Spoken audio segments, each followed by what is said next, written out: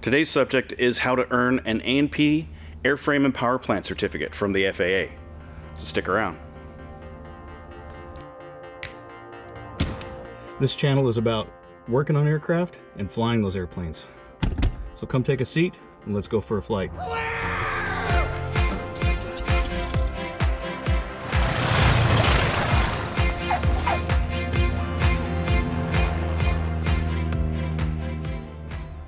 This certificate affords the holder the privilege to perform and document the work performed on certified aircraft and, in some cases, experimental aircraft.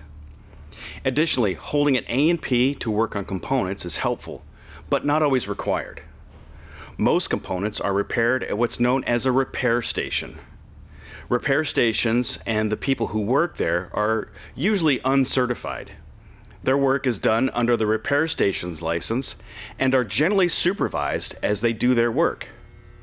These individuals who supervise in a repair station are either A&Ps or hold a repairman certificate. That repairman certificate is only valid as long as they work at that facility. But this could be a way for those individuals to get the practical experience to qualify and test for their A&P. I'll explain here. There are three ways or paths to take in order to obtain an FAA-issued certificate to legally work on planes unsupervised. I did a full video on how pilots and uncertified people can legally work on planes. The link is right up over here. There are two major prerequisites to becoming an A&P. You must be 18 years of age and able to write and understand English language. To obtain a single license, yes, you can do them separately, you must have 18 months of documented experience or 30 months for both in order to take the tests. I'll go further in depth on these testing processes after we talk about the three paths you can take. The first and most direct way of getting your certificate is to enroll and pass an FAA Part 147 school.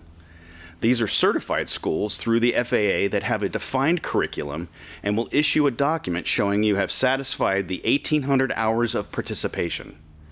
You will then provide this to the FAA in order to take and pass the next set of tests.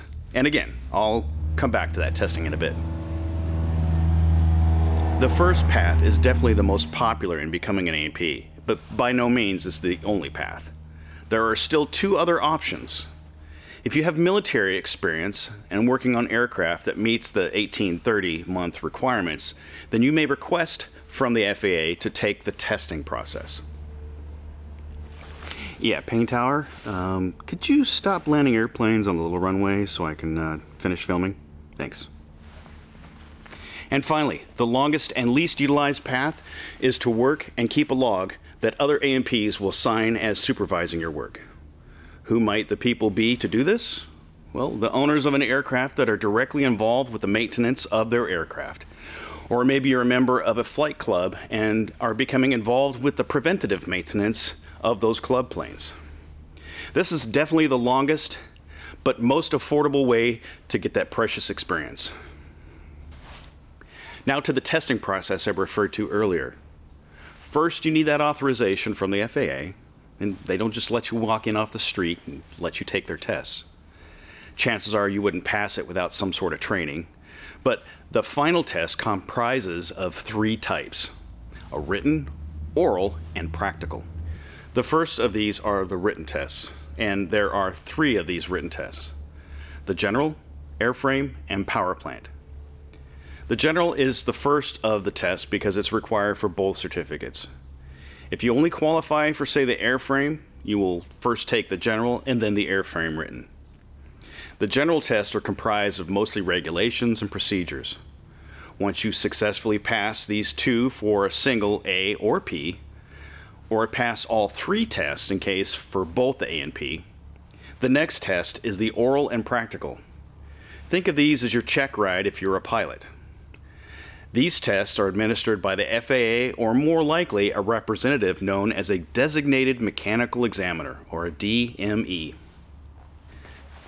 This is the portion where you'll be asked situational questions and your knowledge of aircraft systems.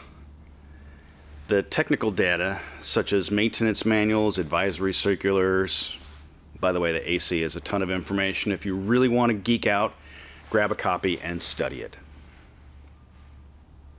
The practical portion is just that. You will torque, tension, and safety wire just about anything on an airplane.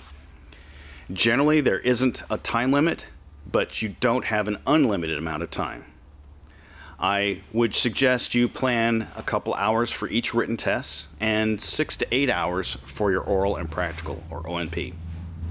Now that you have passed all the tests and have a piece of paper saying you're an aircraft mechanic, what's next? Well, can I overhaul an engine, rig flight controls, make modifications to structure? Right?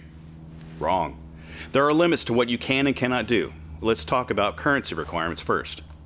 FAR 6583 Recent Experience Requirements. A certified mechanic may not exercise the privileges of his certificate and rating unless within the preceding 24 months the administrator has found that he is able to do that work or has for the last 6 months served as a mechanic under the certificate rating, technically supervised other mechanics, or supervised in an executive capacity the maintenance and alteration of aircraft. So basically, you have to have worked 6 months in the period in the last 24 to exercise your A&P privileges. Are you allowed to make major modifications or alterations to aircraft? Not without the proper documentation and a sign-off from a specifically rated mechanic known as an inspection authorization, or an IA. You will need 3 years of experience and then apply to the FAA office, allowing you to take the written test. This test will probably be the hardest FAA test you will ever have to take. If you pass, you can sign for annual inspections, major alterations and repairs to aircraft and their components. Other jobs you might consider becoming is an instructor at one of those 147 schools I mentioned earlier. Additionally, you will be marketable at all kinds of places. I had a classmate named P School who was hired at an amusement park because of all the systems he was trained on, such as hydraulics and electrical.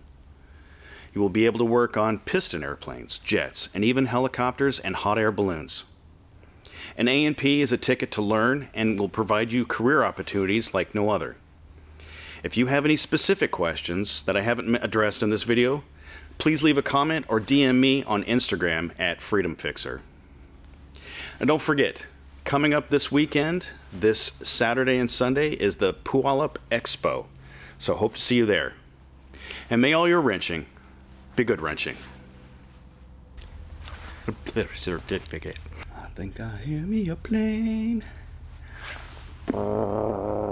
There are two major English.